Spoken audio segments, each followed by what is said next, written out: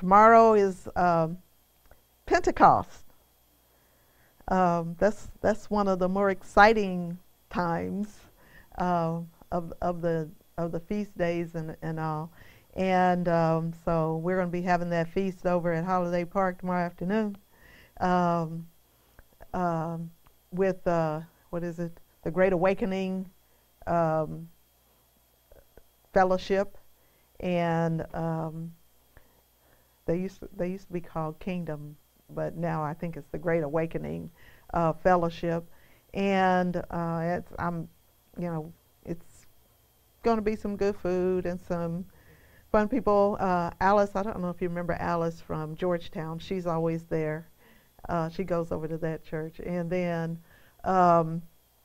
the baptisms or the immersions in White River, and so it's going to be a good day at the park. Weather-wise, I think it's going to be a good day. They said a possibility of a short, light shower, but don't change plans. So nobody's changing plans, and so anyway, tomorrow's going to be a great day. In talking about Pentecost, which is begins at sunset today and goes through tomorrow to sunset tomorrow. The subject or the title of the message today is Holy Spirit Intensified. And it's Holy Spirit Intensified because the Holy Spirit was around before what we see happening in Acts, the 2nd chapter. Holy Spirit was around.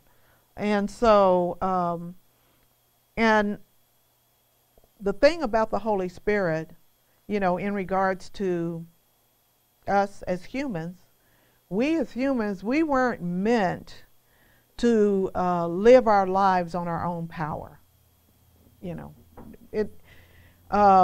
When we try to live it on our own, we just keep falling down. And so we weren't meant to do that. Yeah, literally too sometimes. We weren't meant to do that. There was some in the Old Testament or the old writings that were filled with the Holy Spirit, led by the Holy Spirit. And so I'm going to, just give you some scriptures and talk about a few of them. And we're going to start with, of course, Joshua, which is in the New Covenant, Matthew 4:1. Matthew 4:1. And I'm just going to read that, and I didn't put tabs on in my Bible for those scriptures today. But Matthew 4:1, and it says,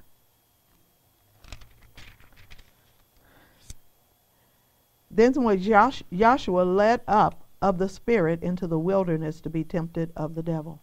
Okay, so he was led by the Spirit to go into the wilderness for his time of temptation. So, he didn't, get up out of the water after he was baptized. This happened after the baptism or the immersion of Joshua by John the Baptist. And, he didn't come up out of the water and say, wow, I think I'll just go in the wilderness. He was led into the wilderness by the Ruach HaKodesh, the Holy Spirit. And then we can go into the, so I wanted to mention him first, and we can go into the old writings in Exodus 31 and 2. Exodus 31 and 2.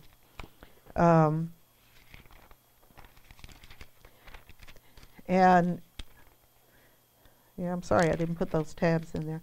Exodus 31 and 2. Well, I could read it from up there. And it says, "See, I have called by name Bezaleel, the son of Uri, the son of Hur, of the tribe of Judah. And I have filled him with the Spirit of Yahweh in wisdom and in understanding, and in knowledge, and in all manner of workmanship. Now this is when the people were appointed to build the components of the sanctuary. And so he had, the Most High had not just appointed Bezaleel,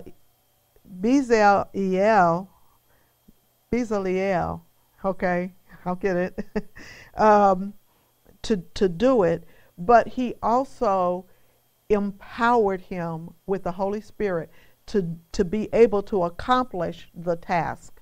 And so as well as some others who were working with him and put all of that together. If you wanted to read all the way to like verse 11, it talks about all the different furnishings and the other people that were involved in putting that together. But it was all led and by the Holy Spirit. They were filled. The scripture says, I have filled him with the Spirit of Yahweh. So he was filled with the Spirit of Yahweh. In Judges 6:34. Judges 6:34. Okay. Judges 6:34 said, but the Spirit of Yahweh came upon Gideon, and he blew a trumpet, and Abiezer was gathered after him. So the Spirit was put on Gideon, and for him to do what he did as well. Judges 11:29, and I'm just going to give you a few examples, a couple more. Judges 11:29.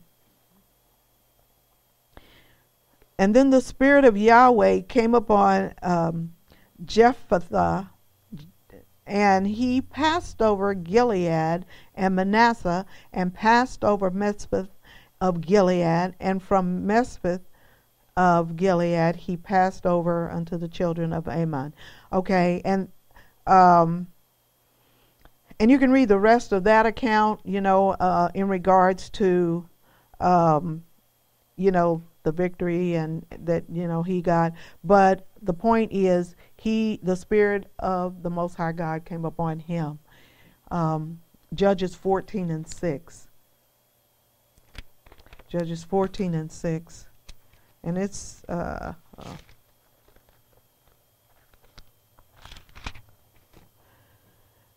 and the Spirit of Yahweh came mightily, and this is talking about Samson. The Spirit of Yahweh came mightily upon him, and he rent him as he would have rent a kid, and he had nothing in his hand.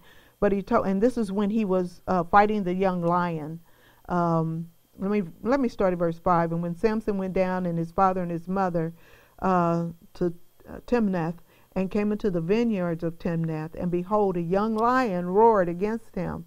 And the Spirit of Yahweh came mightily upon him, and he rent him as he would rent a kid, and he had nothing in his hand, but he told not his father or his mother what he had done.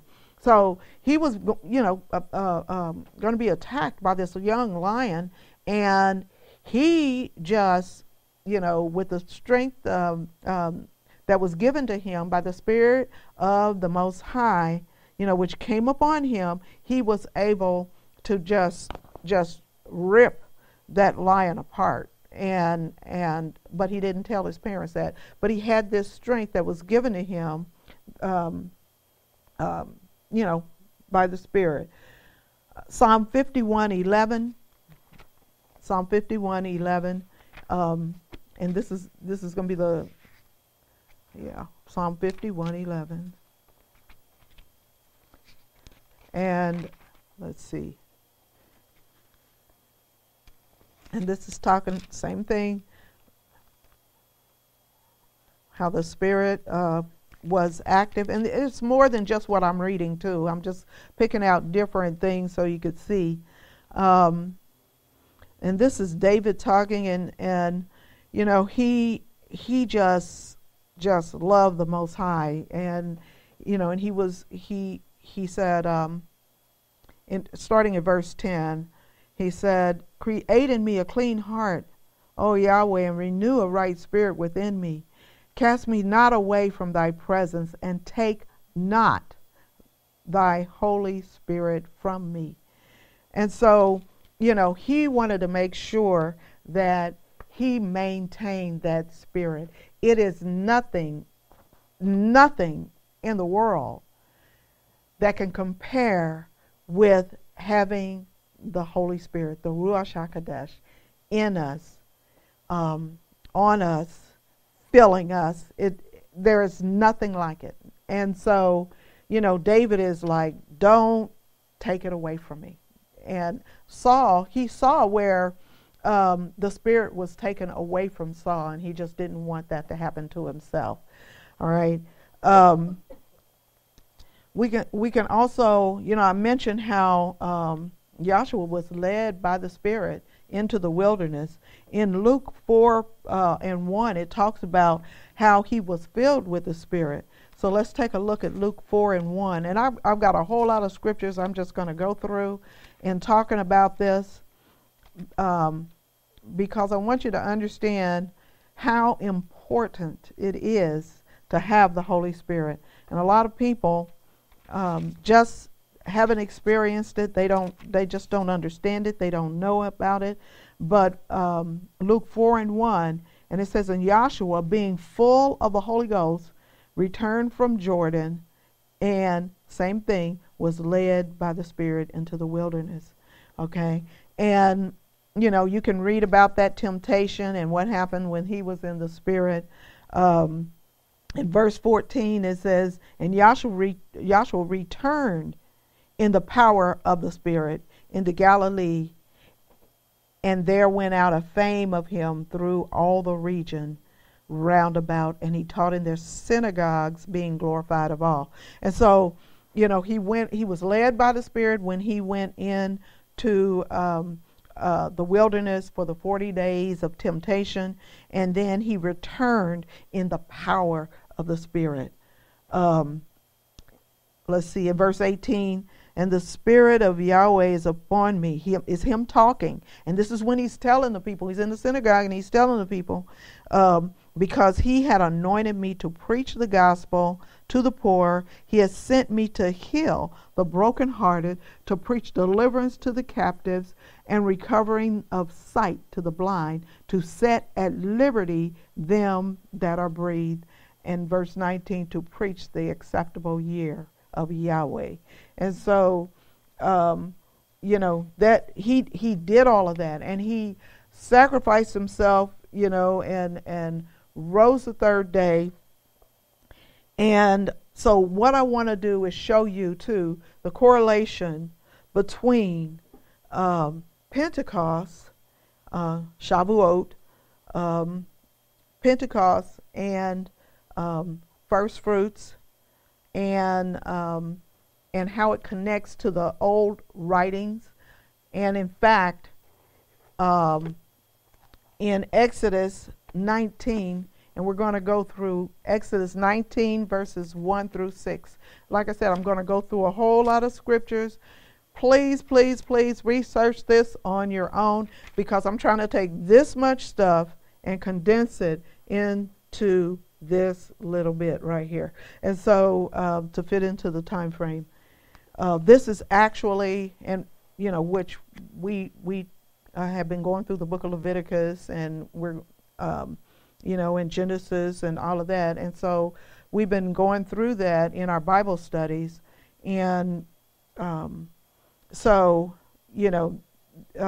just connecting the dots and adding all this together takes more than 1 hour to try to convey the information. But, I'm giving you these things, and then that way you can go back. If you're writing the scriptures down, you could go back and you can take a look at all of this, and and be able to connect the dots yourself. Okay, chapter 19, starting at verse 1. In the 3rd month, when the children of Israel were gone forth out of the land of Egypt, the same day they came into the wilderness of Sinai. All right, now this is the third biblical month. Earlier I was talking about the civil month, but now I'm talking about the biblical month, which is a totally different calendar. It's the calendar that the Most High uses for everything. And so I think it was last week was the beginning of the third month.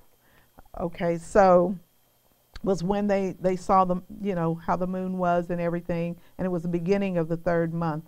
And so in verse 2, and they departed from Rephidim and were come to the desert of Sinai and had pitched in the wilderness, and there Israel camped before the mount. So they were at the base of Mount Sinai. I will say too, there is a documentary about the real Sinai. And if you get a chance to look at it, it is very good. It's very informative. We have a copy of that at home. A lot of people don't like documentaries. I like documentaries. And but it was very informative in regards to the real Mount Sinai and where it is and what it looks like, and the things to protect that area. And so anyway, but they went in, they had pitched in the wilderness, and they were at the foot of Mount Sinai. And Moses went up unto Yahweh, and Yahweh called unto him out of the mountain, saying, Thus say thou to the house of, it says in King James Jacob, but it should be to the house of Israel, and tell the children of Israel, ye have seen what I did unto the Egyptians, and how I bare you on eagle's wings, and brought you unto myself. Now therefore, if ye will obey my voice indeed, and keep my covenant, then ye shall be a peculiar treasure unto me above all people, for all the earth is mine, and ye shall be unto me a kingdom of priests and a holy nation. And these are the words which thou shalt speak unto the children of Israel. So he's telling Moses, they're at the foot of the mountain. He's telling Moses, I'm going to give you this information that I want you to share with the people of Israel, with my chosen people. I want you to share this information with them. So Moses went up there, and this is when he received the law. Now, it wasn't that the laws didn't exist before Moses received it, but they were now put in writing. And if we go back and we read the scriptures, we know that Abraham and there were others that did the things that were in accordance to the word, in accordance to the law, even though they didn't have the written law at that point in time. And so now we're at this point where Moses is going to receive the law, and he's going to tell the people. And this was in the third month. We are in the third month, and Pentecost is the anniversary of the time that Moses received the law. Okay, now it's called many things, several things. It's called Pentecost. It's called Shavuot. SHAVUOT.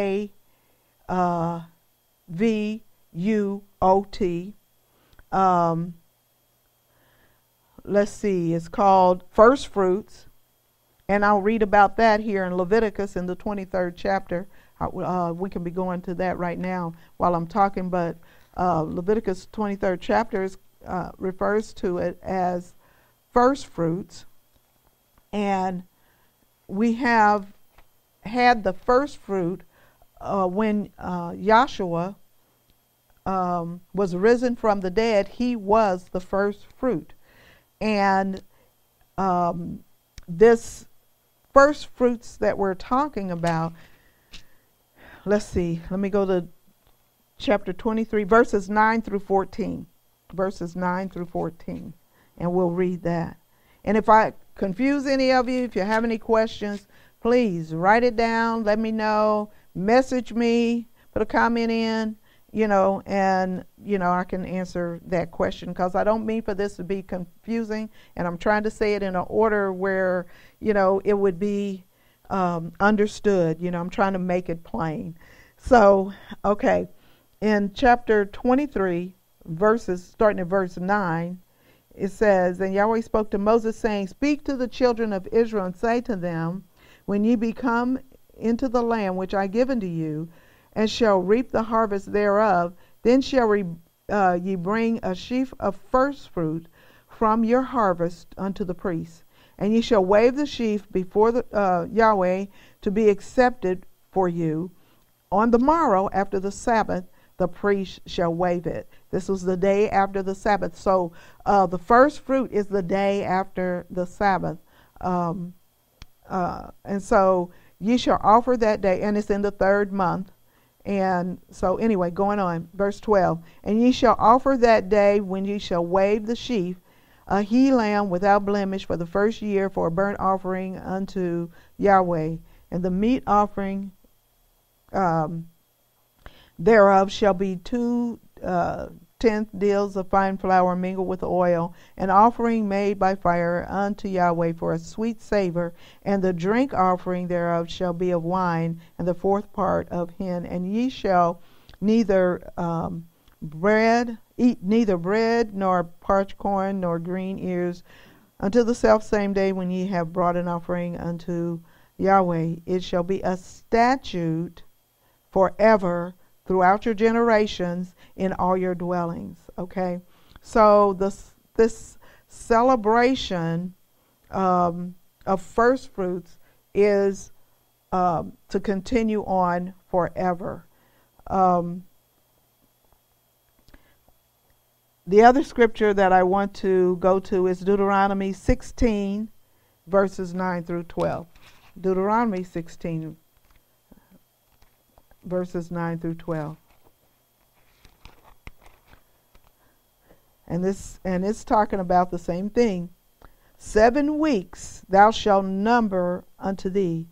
Begin to number 7 weeks from such time as thou beginnest to put a sickle to the corn. And thou shalt keep the Feast of Weeks," because, see, the Feast of Weeks is also another name for Pentecost, for Shavuot, for first fruits.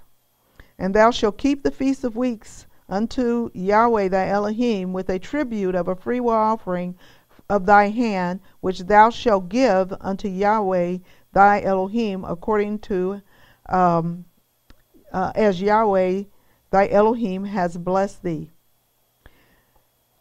And thou shalt rejoice," this is a joyful time, "before Yahweh thy Elohim, thou and thy sons and thy daughters, and thy manservant and thy maidservants, and the Levite that is within thy gates, and the stranger, and the fatherless, and the widow that are among you, in the place which Yahweh thy Elohim has chosen to place his name there.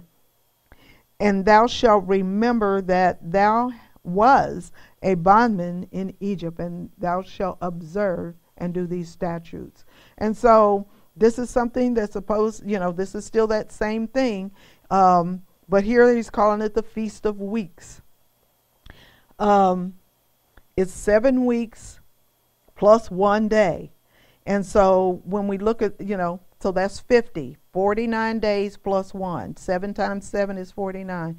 49 days plus 1, that's 50. And that's where the word Pentecost come from, is that 50. Yahshua rose from the dead, and he was here 40 days, and then 10 days after that was Pentecost. He was the first fruit, and then on Pentecost, the Feast of Weeks was the first fruits, and this is the first fruit for all believers. Okay, and so we'll get into Acts in just a minute. So we are together. This is telling us this is a good time. This is a joyful time. We're to gather together, special offering. But he says to guard and do his laws. And so as long as we do those things, you know, it's great. Now, I meant to read that scripture from the Scripture Bible, and the Scripture Bible is from the Institute for Scripture Research. But I'm going to move right on along. Let's go to Acts, the 2nd chapter, and we're going to read quite a bit. We're going to pretty much read the whole chapter. Acts, the 2nd chapter. We're going to read starting at verse 1.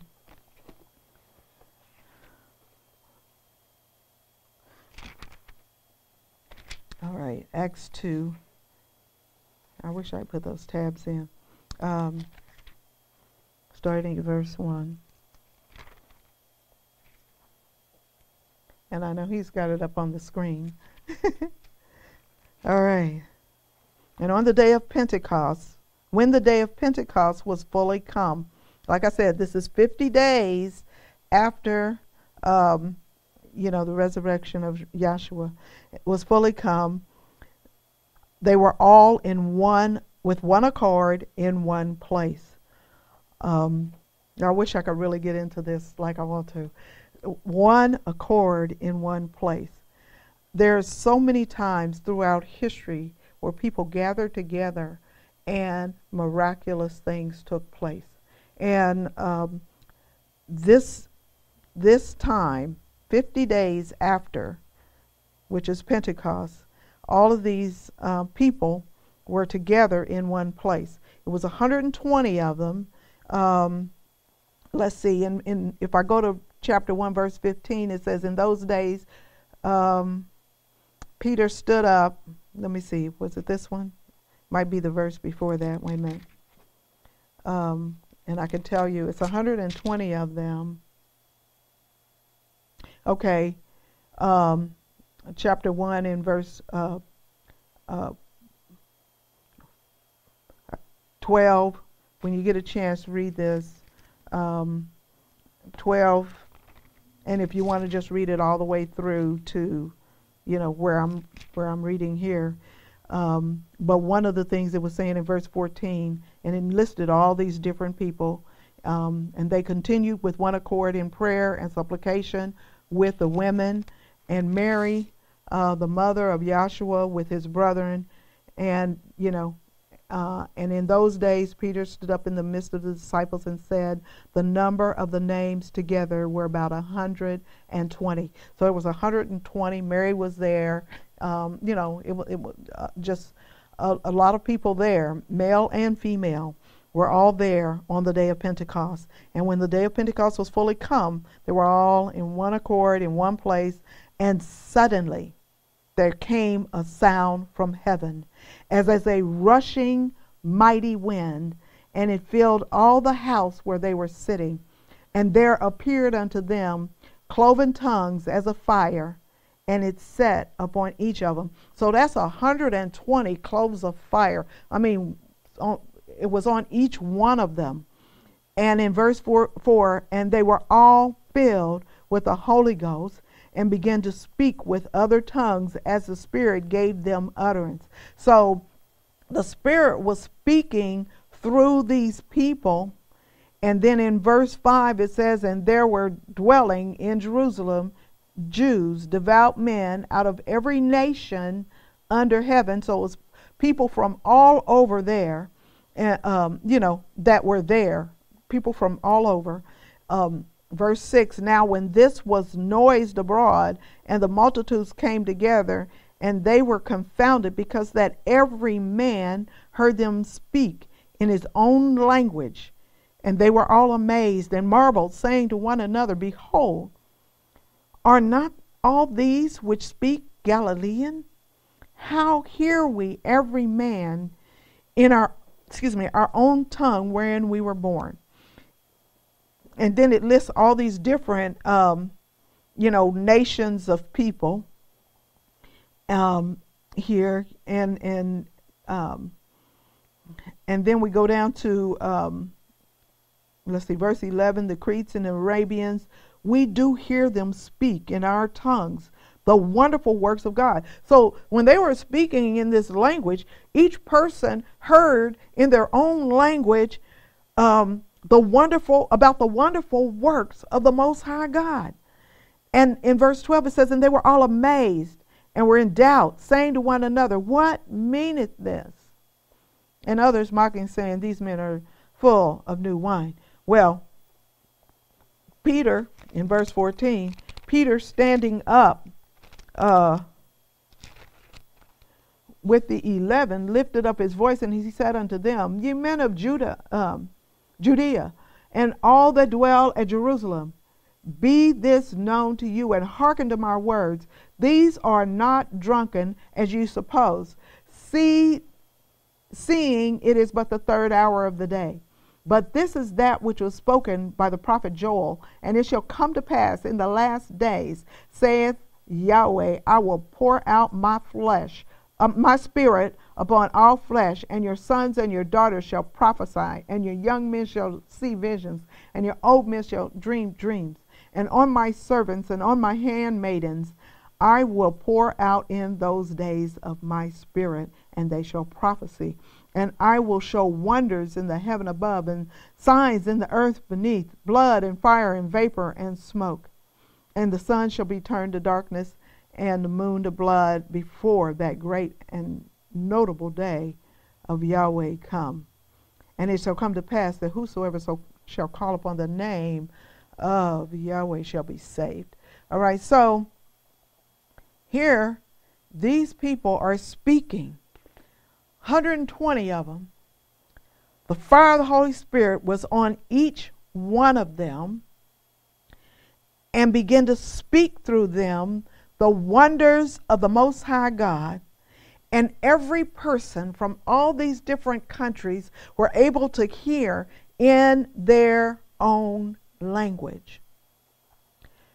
So these people were speaking other languages that they have never, ever, ever spoken before. I don't want to get, and this is where some people are going to be kind of upset with me, but I don't want to get this mixed up with an unknown tongue. What was spoken here was a known tongue to people so that they can hear the wonders of the Most High God. But there is an unknown tongue. There is, and in fact, it talks about this. But before I get into unknown tongue, well, no, I'll go ahead and do it. Let me see, 1 Corinthians 14:2. Let's go over there. I'll just go ahead and do that. 1 Corinthians 14. Let's see.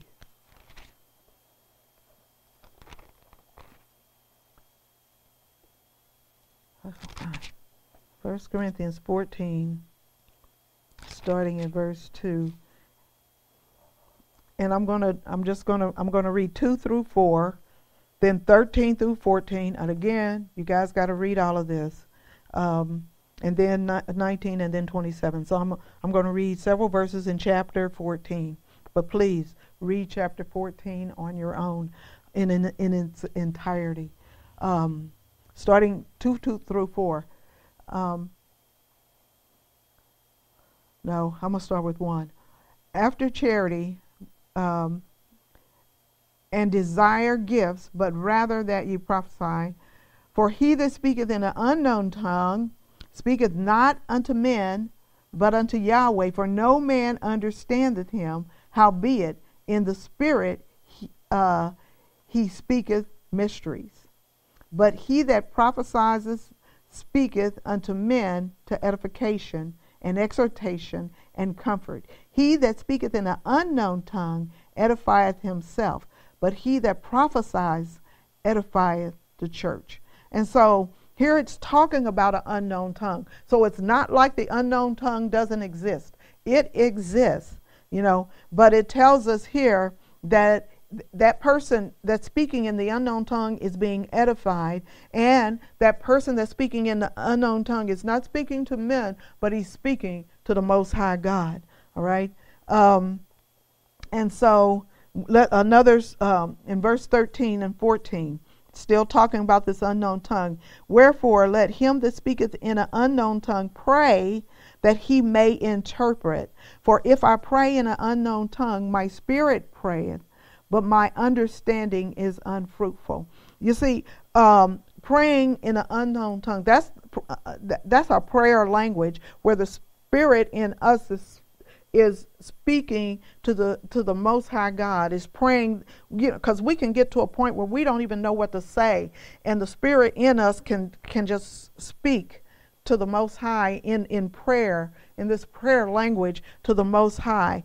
And so this is also this unknown tongue. And looking at verse 19, we're still talking about the tongues and the use of the tongues. Yet in the church I would rather speak 5 words with my understanding, that by my voice I might teach others also, than 10,000 words in an unknown tongue. And I'm not saying don't ever speak in an unknown tongue in front of other people, and but having an interpreter, because the Spirit of the Most High will also give someone the ability to interpret what is being said, because it may be that the Spirit that this is something particularly that people prophesying will do, and then the Spirit will also give them the understanding of what they are praying for a person before they speak the prophecy to the person. Verse 27. I hope you all understand what I'm saying. Again, if you have questions, write them down. Let me know. All right. And then in verse 27, if a man speak in an unknown tongue, let it be by 2, or at most 3, and that by course, and let one interpret. But if there be no interpreter, let him keep silent in the church, and let him speak to himself and to Yahweh. Because this is, again, this is speaking to Yahweh, the spirit of the person, communicating with the Most High God. All right. So unknown tongues do exist. Okay, and moving on in regards to the noise. There was noise on the day of Pentecost, and so it was referring to the noise. And in Exodus 20:18, it was talking about the noise when the people were at the foot of Sinai, because like I said, this is also the anniversary. This is anniversary of when they received the writings from the Most High. Exodus 20 and 18. Ooh, I hope I get through this. Exodus 20 and 18. All right.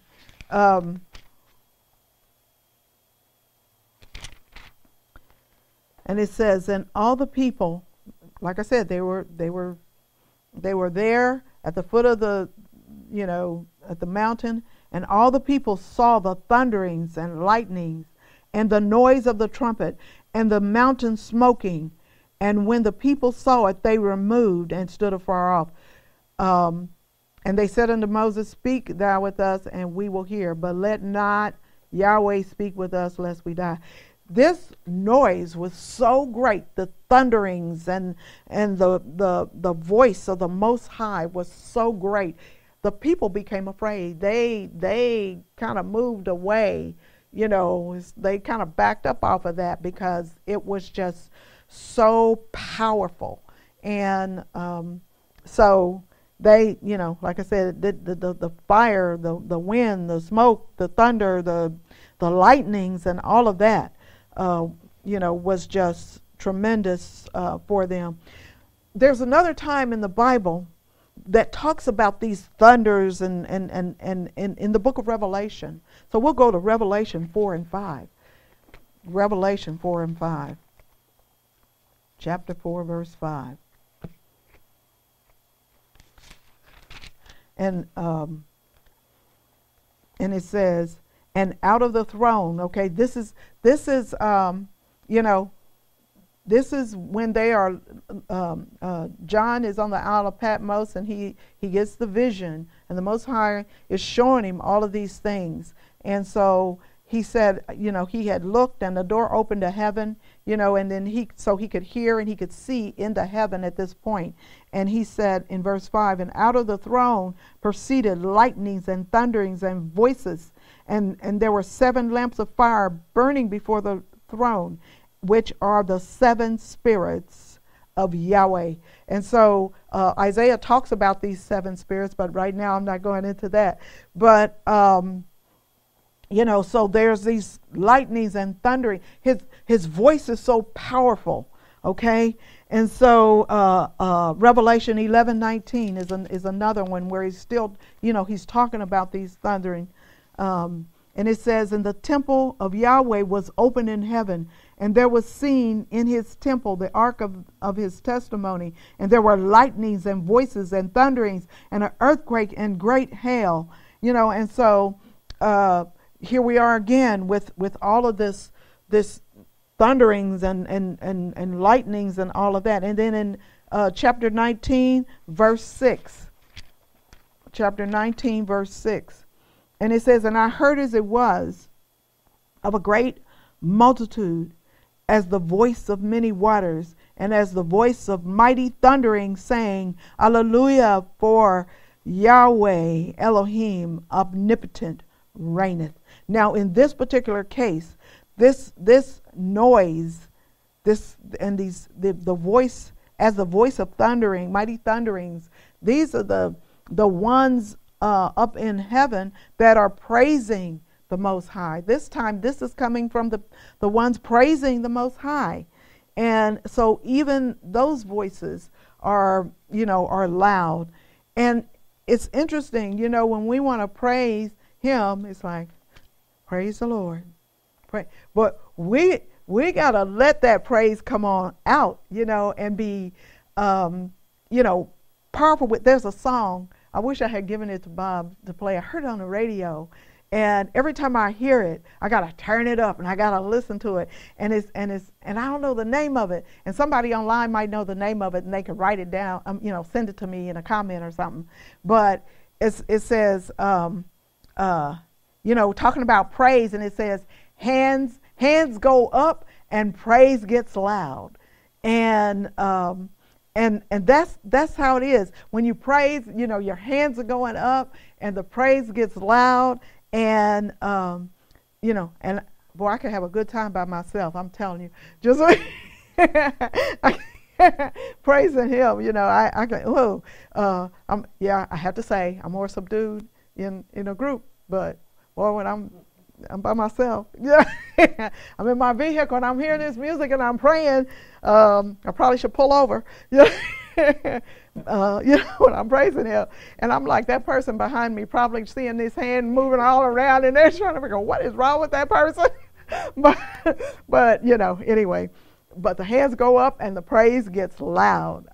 That's how it's supposed to be. And we're supposed to make that joyful noise and be happy and let the joy of the Spirit come out through us, and so it's not going to be a quiet thing. Now, here's what's going on. So, that's the thundering, that's the noise and all of that. And they heard that when they were given the Torah, the commandments.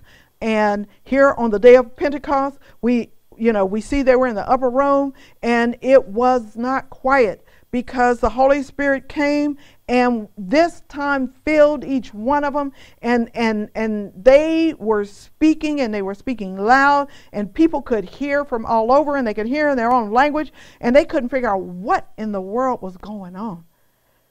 But it was the power of the Holy Spirit that was working through those people, that were indwelling and filling those people. And when you get filled with the Holy Spirit, it's your body is not your body. The body is the Holy Spirit, belongs to the Holy Spirit. And we have to yield ourselves up to the Holy Spirit and let the Spirit take over, let the Spirit move. Okay. Now, also what was going on in when they were at the foot of Sinai, they were getting like I said, they were getting the law, the tablets. And Jeremiah 31:33 talks about this thing about the tablets. They received the tablets. Jeremiah 31, 33. I'm almost done here. Now I got 100 more scriptures now, but all right, 31, 33.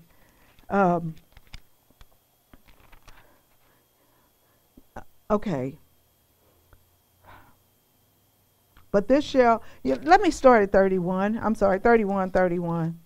Behold, the days come, saith Yahweh, that I will make a new covenant with the house of Israel and with the house of Judah, not according to the covenant that I have made with their fathers in that day, that I took them out of the land to bring them out of the land, took them by the hand to bring them out of the hand of Egypt, which my covenant they break, although I was a husband to them, saith Yahweh. But this shall be the covenant that I will make with the house of Israel after those days, saith Yahweh. I will put my law in their inward parts. I will write it on their hearts, and I will be their Yahweh, and they shall be my people. And and then it goes on. They shall teach no more, and every but because the Spirit is going to. Well, but anyway, but the whole thing is that the point I want to make with this is the laws were written in stone, and these on stone tablets, and it goes from stone tablets to our hearts. He will write it on our hearts. We have to let him, his word, into our heart and let it be part of us. And so we go from having the stone tablets at the given at Sinai to the word being written in our heart on the day of Pentecost by the Holy Spirit, by the Ruach HaKodesh. Okay, and so, all right. David said in Psalm 40 and 8, he said, let me read it. I was going to just say it, but I remember saying it wrong one time when I looked it up. Let me see. Psalm 40 and 8. Psalm 40 and 8. Okay. I delight to do thy will, O my Yahweh. Yea, thy law is within my heart. We have to have his law in our heart. We have to receive it, and obey it and do it. Just do it. Okay. All right. And then we go to, Psalm 119, verse 10. Psalm 119, verse 10. This is a little longer than usual, so I'm trying to get through it. David is talking. He said, with my whole heart have I sought thee. O let me not wander from thy commandments. Thy word have I hid in mine heart, that I might not sin against thee. We have to seek him, seek his face. Seek ye first the kingdom of the Most High God and his righteousness. We have to seek him. And when we go after him, we will find him. And he will, and he will open his arms for us. And he said, with my whole heart I sought thee. Let me not wander. We want to have that desire. And this is the test to let you know who you really are. If you're really a child of the Most High God, your desire is going to be to serve him. Your desire is going to want to be to keep his commandments, to follow his word. And so if you find that you are rebellious, and we talked about this a couple weeks ago, that spirit of rebellion is witchcraft. And so as witchcraft. And so if you have that rebellion going on, you might want to check yourself and see where your heart really is. Is your heart really for the Most High? And if it's not, you got to turn it around. You're still breathing, so there's a chance you can turn it around right now. All right? And then he says, thy word have I hid in my heart, that I might not sin against thee. We got to have an attitude where we don't want to sin. We got to love him so much that we want to follow him. We want to keep his commandments. And he He will let us know. That Holy Spirit, when we're going in the wrong direction, the Holy Spirit is going to let us know. He's going to warn us and say, no, don't go this way, don't go that way. Here, I want you to go this other way. And he will lead us and he will guide us, but we got to open ourselves up and let him do the leading. It's not our will, but his will be done, and that's what we got to do.